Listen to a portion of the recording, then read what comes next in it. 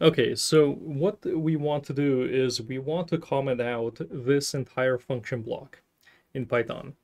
Now, with Vim, there are a couple of ways of doing it. Some of them are less effective, some of them are more effective. But pretty much, if you're new or if you're starting out, you are probably doing something like this. Insert, and then with this comment character, go down, insert, comment, go down, insert, comment. This is not something that I recommend you do. Now, to do this effectively, you would do something like this. Do Control V.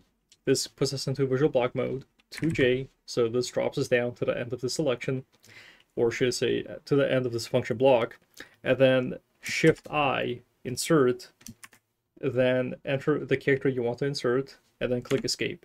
And as you can see, this character got applied to the 2 lines below. Now, to undo this, you can either click U.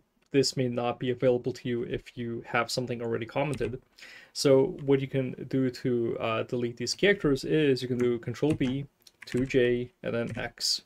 And that just deletes those characters. If you have multiple characters as your comment, so in C++, you probably have something like this. Let's just go down here, 2J, Shift I,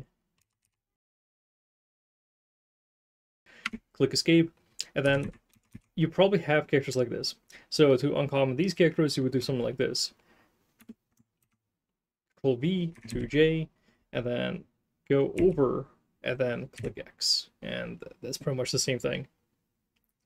So yeah, that's how you comment and uncomment multiple lines in Vim. It's fairly simple. You should practice it, and I will see you later.